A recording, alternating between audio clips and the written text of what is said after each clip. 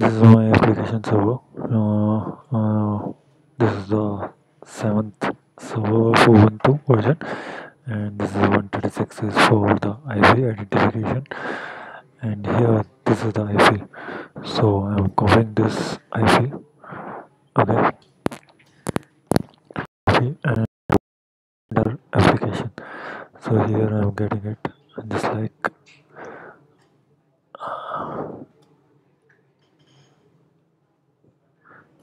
so. This is done. Now this is saying it is possible to there is something in ST and someone has changed the SSH key. The thing is I had done. Some people do find out there is a change in SSH key and it is due to you have installed the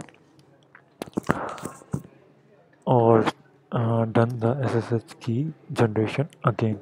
So here you go. Just ask for to generate the private key and done. Here you are getting your SSH key which is different and identifications to here. So how to resolve it? Now do SSH minus keygen minus R and the 192.168 the IP of that particular host that you have generated the key previously. So here we are done. And here's the host updated. So here the non-host updated original recent key is deleted. Okay, so here a non-host dot old new file is generated with this particular host. If in future I want to use that SSH key, then I can use it.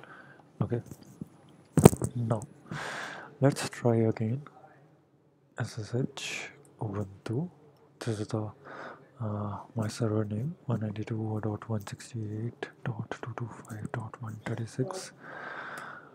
Here we go. Here is saying you are using this particular key. Now verify that.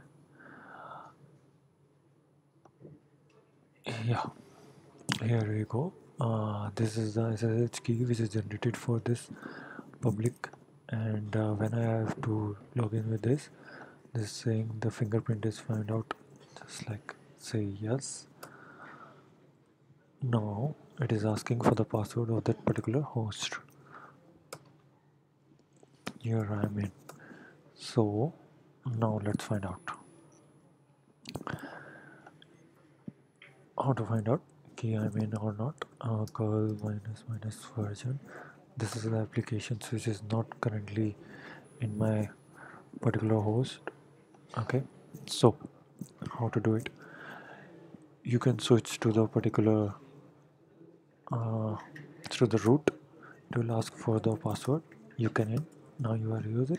If you want to exit, you can do and use the sudo command to get the administration privileges. Sudo apt-get install curl.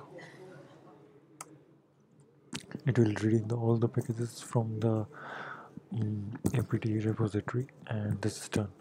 Now how to get it the curl in this install or not?